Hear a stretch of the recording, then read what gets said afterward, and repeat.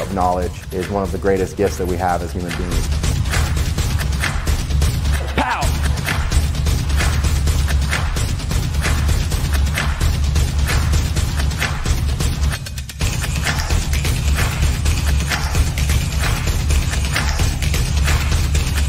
Boom.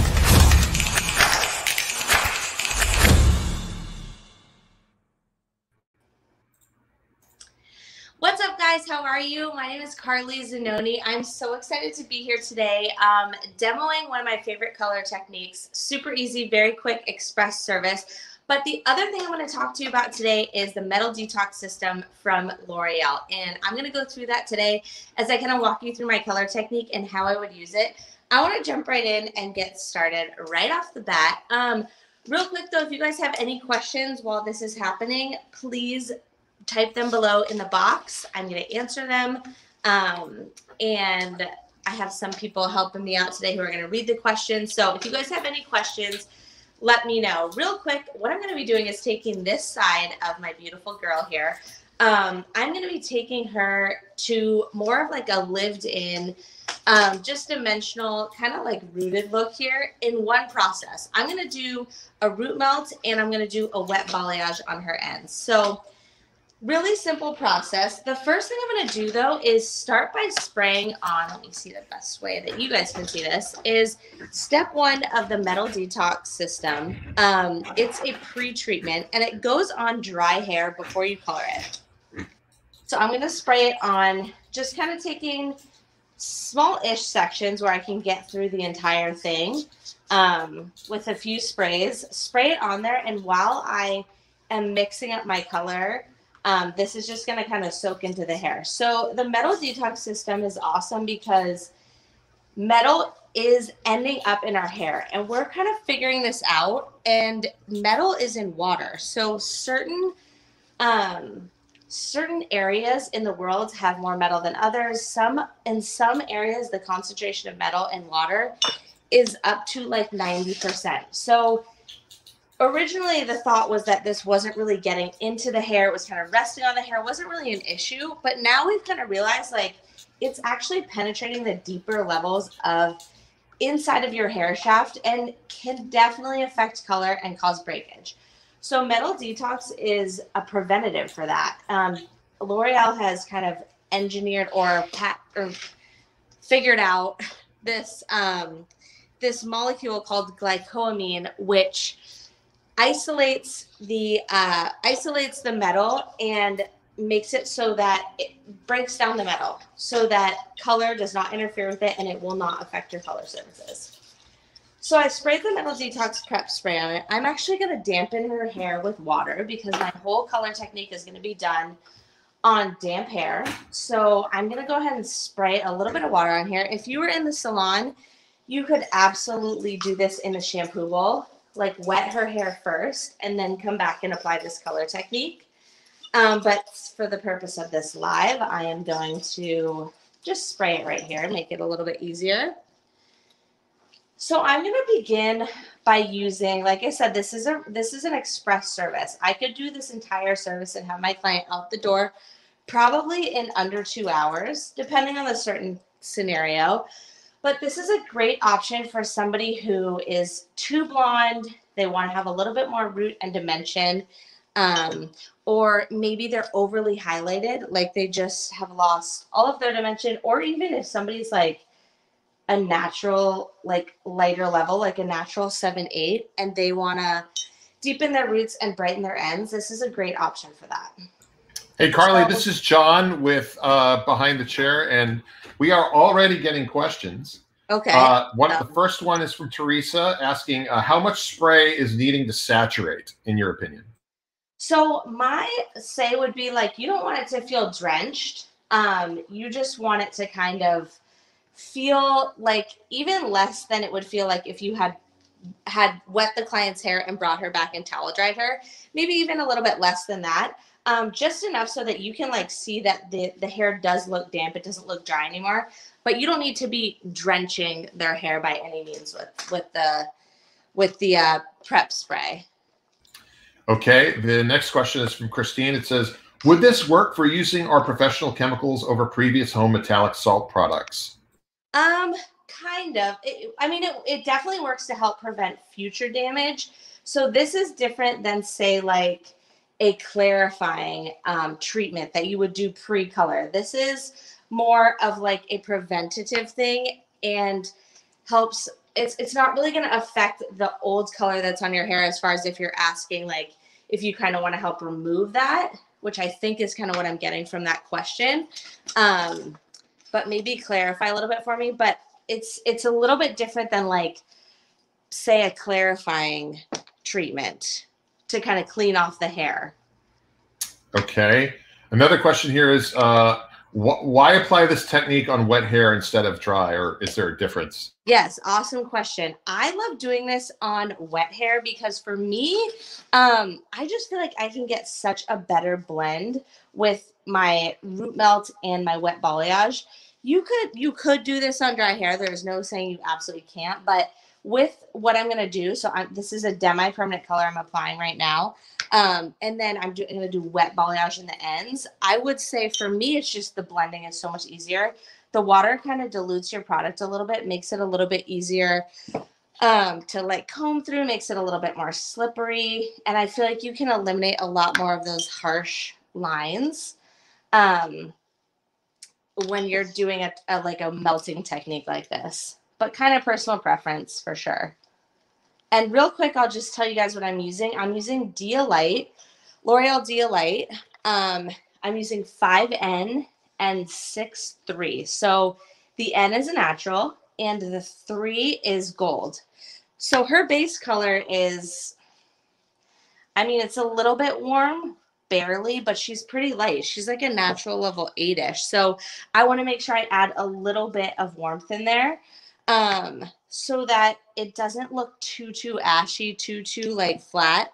But of course, like most clients, she doesn't want a ton of warmth. So, my formula is about 2 parts of 5N to 1 part 5-3.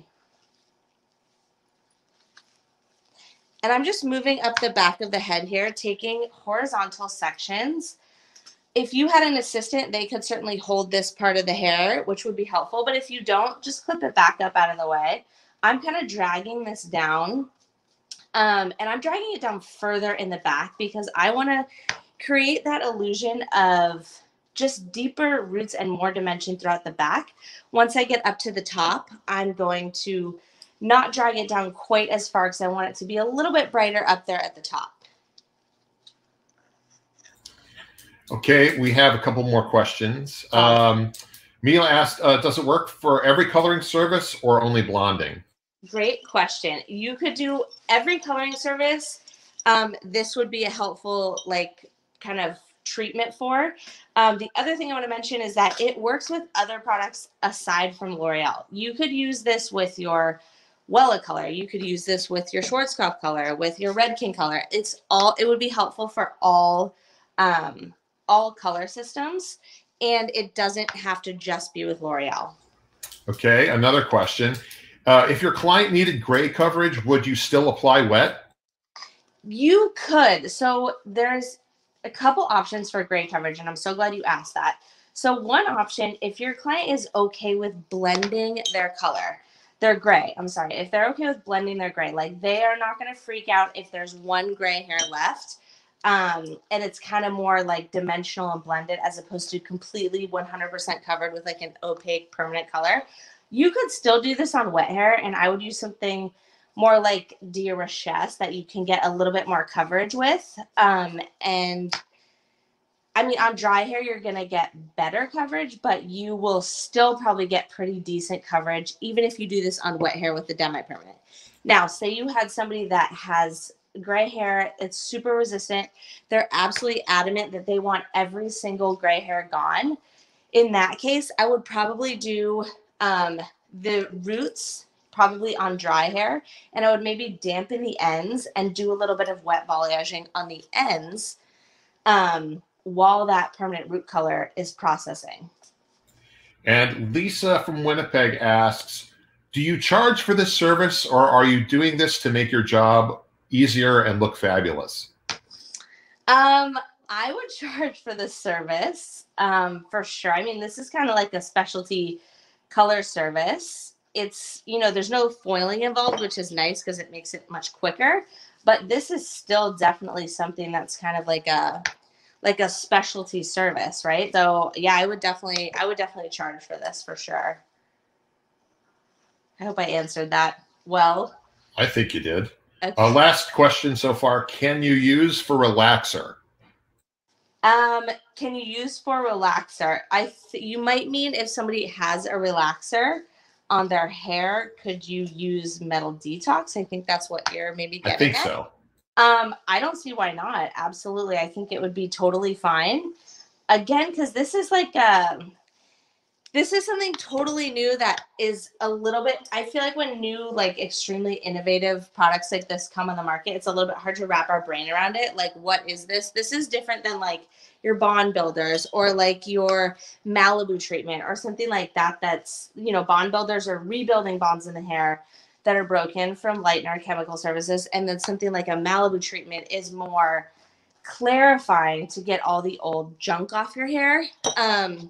This metal detox is, again, it's only targeting like the metals in your hair, which do react with chemical services that we do react with color. It can cause breakage.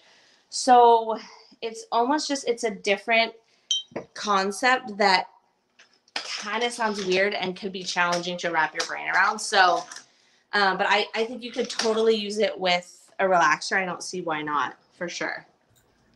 What formulation tips do you suggest for avoiding unwanted warmth or splotchy color?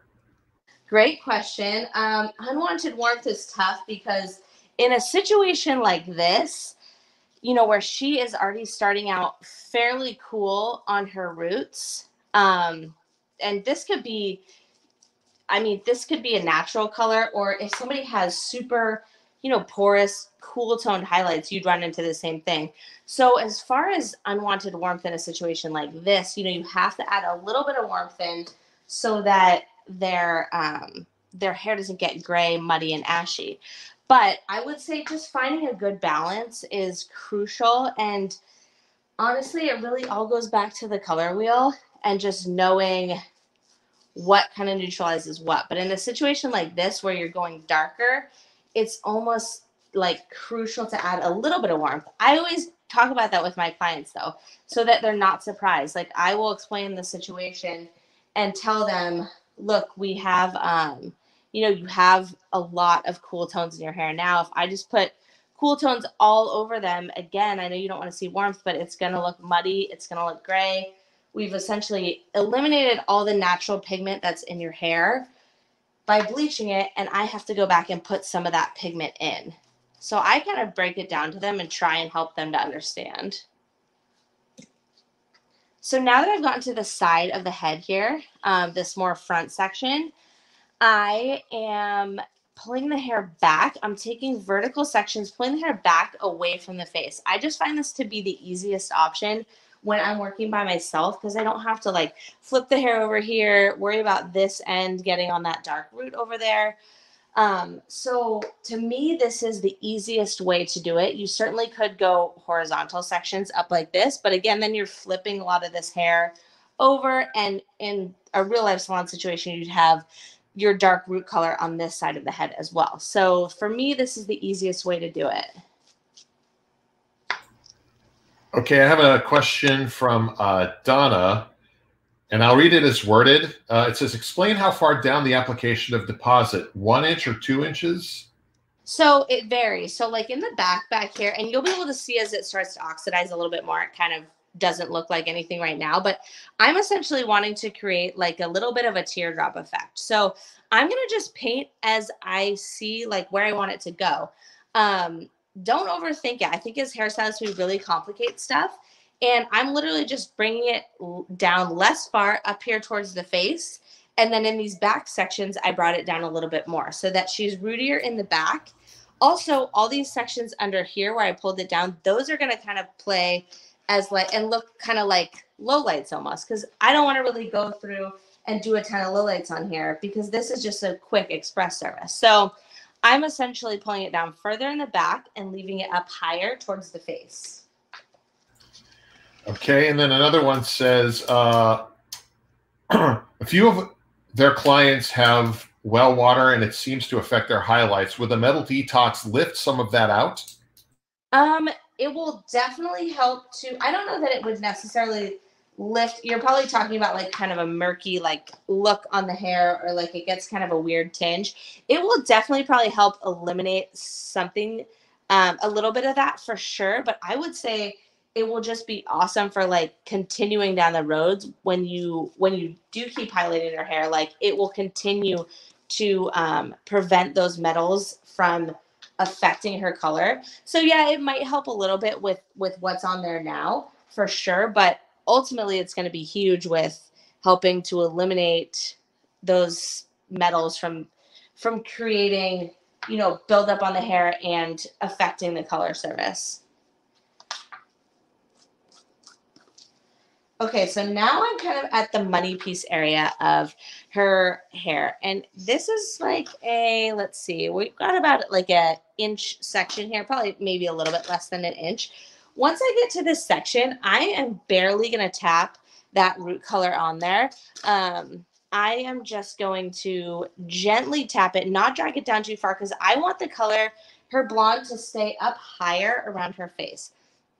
Most clients want that. I feel like, especially if you're dealing with a blonde who is just dabbling with going dark and going a little bit rootier even, I would say your best option is to leave the blonde up higher around their face so they don't just feel so like shell shocked all of a sudden when they go dark.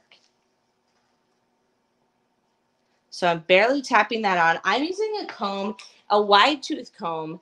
And you've seen me dragging this down on each section after every couple sections, I would say, actually. This comb, I feel like, can totally transform your melting. I mean, this one is my favorite, but a wide tooth comb. If it's a smaller, like, finer tooth comb, it just moves the product around too much. The point of this comb is to essentially break up a line of demarcation, but to not really move it down too far. Let me see how I can do this so you guys can see. I'm just literally tapping it on there, on those front money piece sections. Stephanie wants to know specifically what comb is that. Yes, so it's called a Tangle Tamer comb. It's like $3 or something. It's my favorite comb ever. I am obsessed with it. So I get it on Amazon. So that's my favorite. But most brands have a comb that's similar. But that one is my personal fave. So just tapping that root melt on right there. And I think someone else asked earlier about preventing splotchiness, which I kind of brushed over and didn't get to, but that's a big thing that is worth discussing. In a situation like this, especially when somebody is so light, you do really want to make sure that you can blend it well so that you can end up like, kind of show you guys over here, so that you can end up with, it's a little bit hard to see, but like a smooth transition so that you don't have any splotchiness or blotchiness on her ends, especially. So one of the things that helps me the most is this comb for sure, like I already mentioned. The other thing is the water. The water will help you a ton. I think it's a lot easier for color to like transfer on dry hair from dark to light than it is on wet hair. And the next thing is just not touching the hair too much. Like I find that a lot of times we'll put on a root melt and then keep like messing with it and keep going back and going back. But I think that you are better off putting it on, you comb through it once, you blend it, and then you just let it sit. Not like all this constant stuff if just a root melt is on there. So that is a little bit on that. I do feel like overall, though, it just kind of takes practice. It's one of those things you kind of get down a little bit better and a little bit better the more you do it. Okay, so now I'm going to start with my wet balayage. So I am going to start right here in the front around her face on these money pieces. I want these pieces to get the absolute lightest because they're around her face. They're what she's going to see very first. they're most important to me to get light. So that's where I always start lightening, is where I want it to have the most time on there. Before I do that, I'm just going to make sure that this is nice and combed and blended. And then I'm going to go in with my lightener. If you're not familiar with wet balayage, it's one of my absolute favorite techniques for brightening up somebody like this, who's already, she's blonde, but she's like warm and it just kind of looks stingy. Like you can see over there, these pieces are just lighter, they're cooler. But this, if she's just kind of needs a little refresh on her blonde, wet balayage is an awesome option. I'm using the Studio Blonde up to 9 levels of lift, and I'm using 30 volume with this. On wet balayage, you want to probably up your developer a bit because the hair is wet. So it's diluting the product. So you want to make sure you can have plenty of lift on the hair. So I'm going up close to that root milk color. And again, the root milk color was Dia Light, 5N and 6'3", 2 parts of the 5N, 1 part of the 6'3". I'm getting close to that root milk color, but I'm not letting them touch. You can see there's a little area right there. That's like a little transition area. And I don't want these two colors to touch because that is going to create quite a bit of warmth in the hair, and that's not what I'm after. Okay, a couple more questions. I'm going to ask you because these are very similar. One, Jenny asked, did you shampoo the hair first? And Christina asked, what good shampoo and conditioner is good when you have well water? So Metal Detox comes with a shampoo and conditioner. So that would be helpful to use for sure. But as far as if you're just talking about, you know, in the salon, that would be helpful. They also do have a take-home treatment, which would be helpful for sure if you have well water. So I would definitely recommend that. Otherwise, though, if you, I always would say like a clarifying shampoo at least once every 2 to 3 washes could be helpful for somebody who has well water. But definitely the Metal Detox shampoo, mask, and the at-home system for Metal Detox could be a great option for that. And what was the first, I think I missed the first part of that question. Did I? Or did I? Yeah, the first question is, did you shampoo the hair first? Oh, sorry. Yes, in the salon, I probably would, just to clarify and get all the like gunk off their hair. If they came in with pretty clean hair, I would probably skip it. Just do the spray the Metal Detox pre-treatment on, and then jump to either spraying it down or just wetting it in the bowl. Lastly, we have some late joiners that are asking for the formula recap, please. For sure. Yes, absolutely. So my formula up here is Dia Light, L'Oreal Dia Light, and it is 5N and 6'3", and 6'3" is gold. And it's 2 parts of the 5N to 1 part of the 6'3". So just a little bit of that gold in there to ensure that it doesn't look muddy or like too just too like greenish, honestly, because her hair has a little bit of warmth, but it's definitely not warm enough where I going that much darker where I don't need to add warmth. I had to add a little bit. And then on the ends here, I'm using Studio Blonde 9, and I'm using 30 volume with it. And this is mixed in a little bit less than a 1-to-1 ratio. This is, you want the consistency to be thick because it's on wet hair. So the wet hair is going to obviously make it a little bit more slippery just by the nature of water and what it does to lightener. So you want your lightener to be a pretty decently thick consistency. And I'm pretty much painting like to where you can't really see through that lightener to the hair. Okay.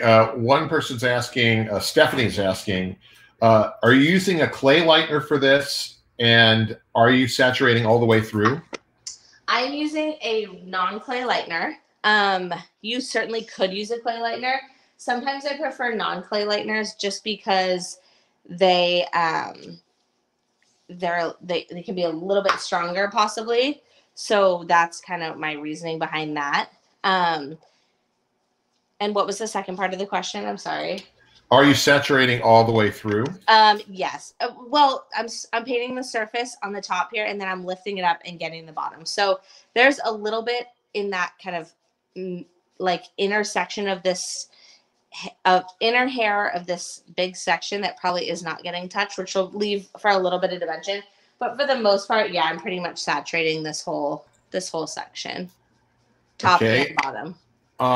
When the air is wet, how do you make sure you're getting full saturation? So I would say by just visually looking at it, like I'll show you guys on the next section. Even you can kind of, well, that one's pretty well saturated already, but you can kind of look at it and see like if you can still see the hair through the section, you don't have enough lightener on there. Like you need to saturate enough so that the lightener is what you're seeing on the hair and you are not seeing the hair through it. I'll show you guys on this next section what I mean by that. Let me turn her a little bit. Adrienne is asking, how do you determine how far to bring your shadow root down? Great question. I think a lot of factors would come into play with that. So one could be just what is going on with their hair previously. So sometimes, like, I use this technique a ton if somebody has old highlights that they want to cover up and be a little bit more lived in. So in that case, like if they have a ton of dimension, you know, they're like pretty solid up here with their, or sorry, they're pretty dimensional up here. They get more and more solid. Like you also want to check in with them. What does the client want to see? How much light do they want to see? I would say bringing it down more will kind of give that look of like a little bit of more low lights throughout the mids and ends. So I would say it totally depends on the starting canvas. On somebody like this who's pretty much solid, she doesn't have a lot of dimension happening whatsoever. I wanted to bring it down far, especially in the back, so that all this stuff down here is going to look like a low light. So it won't just look like an unintentional grown out blonde. It will look intentional because there's dimension at actually different points in the head. Hope that. Adrienne is also asking, is it harder to tell how well it's lifting when it's wet? Does it take longer to lift being wet? I don't think it's necessarily harder to tell. I mean, I think as hairstylists, we're kind of used to seeing wet hair and what it looks like, you know, wet versus what it kind of is going to look like dry. I don't think it's much harder necessarily. I would say it definitely goes slower, which is kind of the point of this service though, right? So this service is great for somebody who, like I said, is already blonde. They're not looking to lift like 5 levels. This will give you a lot of warmth if you're wanting to take somebody that's like a level 5 to like a level 10. This is not my go-to, but this is ideal for somebody who is already blonde and wants to refresh that blonde and go a little bit brighter. So yeah, so I would say it's not necessarily harder to see. It's just you're not really looking for tons and tons of lifts, so you're not really needing to constantly be checking it like you would with regular balayage, or be checking for this like huge level of lift or tons of lift. Jenny asks, how long does all this stay on for, and do you tone the bleach after? So typically this Balayage processes for about 20 minutes. Usually in the salon, if I'm doing this, I can put this wet balayage part on in like 7 minutes. So then I'd probably want the whole thing to process for about 15-ish more minutes. In that case, the Balayage could potentially be sitting on for a couple more minutes than 20 minutes, but I've never really had an issue with that. So if you're just doing wet balayage alone, though, you can absolutely let this sit. I usually let this sit for at least 15 to 30 minutes, probably is my go-to. It just, again, you're not looking for a ton of lift here. This is the best option to me for those girls that come in, their blonde looks dingy, but a toner won't quite do it. But their hair can't really take lightener and foils. It's too fragile. So this is a great in between because you can still get that lightness, but you don't have to put it in foils where it's like getting heated up, and it's more than a toner. So it will actually help to like lift a little bit.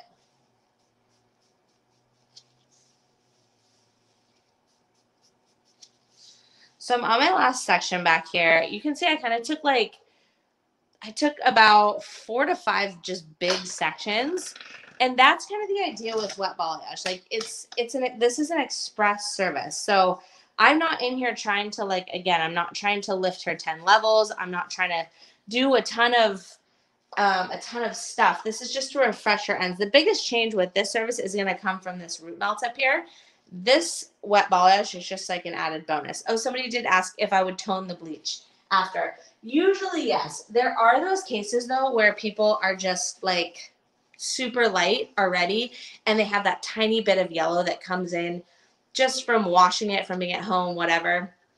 In those cases, a lot of times I actually love the very raw lift from the wet balayage, and I don't gloss it. In a case like this where her ends were, they weren't too gold, but they were a little warm.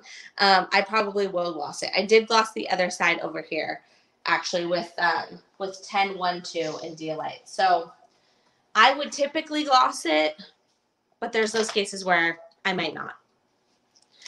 Okay, so I've gotten my gal all painted up here. So you can see already, now you can kind of see it's a much more, you can get a much clearer visual of like that kind of teardrop effect. Like it's the darkness is starting higher up here, and as I go back towards the back of the head, it's just getting lower and lower. So just simplify your life. Like paint what you want the end result to look like. Don't overcomplicate it. Don't be like, how am I going to move these sections around? Where do I need to paint? Blah, blah. Just simplify it. You want it to be lighter around her face, higher up, and you want the lightness to start lower down back here. So just apply your color like that. I think we just really complicate things as stylists, and it's just not always super necessary. So that's my best advice, is just keep it really simple. Do you apply a global gloss? Yes, I would, yes. So I'd rinse the whole thing and then probably put a gloss everywhere. If I was like, oh wow, her root color is just perfect, I don't want to mess with that at all. You could totally just rinse everything and then kind of keep it on the ends. But sometimes a global gloss just pulls everything together like really well, and you might want to put it on this top part. Also, this is a global glossing situation will be a great opportunity if like you're working on somebody with really light hair, and you sometimes with like filling or going darker, you have to actually, it doesn't always look perfect the first time you put that gloss on. So a lot of times you need to re-gloss it. So that could be a good option. If you rinse it and you're like, ooh, that still looks too hollow, do another quick root melt and then put a gloss on the mids and ends, and it'll be perfect. So after this would process, I would rinse everything, possibly gloss it, use the Metal Detox. Here's the shampoo. Here's what all the bottles kind of look like so you guys can see. I would use the Metal Detox shampoo and the mask. And that would be after everything, after the glossing service, after I'm done with all the color. And then I would also send them home with the at-home care products, which would totally help. Is there any other blending that will happen in the transition area, or do you leave it alone? I usually leave it alone. This is a situation where like there's not a huge level difference. Like this is going to be like a level 5, 6. This is more like a level 7. And this I want it to be like a level 9. So there's not a ton of huge variation. So in this case, I would leave it alone. And typically it's fine. Because again, I'm usually only doing this wet balayage on somebody that's already blonde. I'm not doing this on like a brunette or anything like that. So it would be fine without doing anything. And that's where my global gloss will kind of come in handy, because it will kind of blend all that stuff together. Any other questions that you guys have for me? Anything about this technique? Like I said, this is awesome for somebody like my beautiful girl here who's just all over blonde. Even like a bleach retouch, you could potentially do this on. If that's the case that they have roots, I would keep this root melt at the same level as their natural, because the point of this root melt will be to erase any line of demarcation. I also do this a ton on people with old highlights that want to go more rooty, more dimensional. This is such an easy way. Like we really get crazy and overcomplicate it and think about, oh, I need to fill all this stuff and I need to do like 3 processes to get to this. But this is so simple and easy. Like you don't have to overthink it. You just do your root melt, and then you brighten the ends, and that's all there is to it. So I just encourage you to not to try to not overthink it and just keep it really simple. Any other questions that you guys have for me about metal detox or about this color technique? I'll tell you my formulas one more time just so you guys know. This was Dialite up here, L'Oreal Dialite with 2 parts of 5N and 1 part of 6-3. 6-3 is gold. And on the ends down here, I used Studio Blonde 9 with 30 volume. And my mixing ratio was like a little bit less than 1:1 because I want this to be really thick. You could do this with a clay lightener. I sometimes like to use traditional lightener. I feel like it's a little bit stronger. But you certainly could use clay lightener, and that would work as well. I think that's it for questions. You crushed it. Thank you so much. Okay, guys. Well, thank you so much for watching. Thank you to L'Oreal and Behind the Chair for this opportunity. I am going to check back and post on my page, and I'm sure L'Oreal maybe will too, the after photo of her whole look all done. You could find me on Instagram at the.blonde.chronicles. If you guys have any additional questions about this that come up after this is over, don't hesitate to reach out. I would love to chat with you guys about whatever. So thank you for watching. I hope you got something out of this, and I will see you guys on the next one.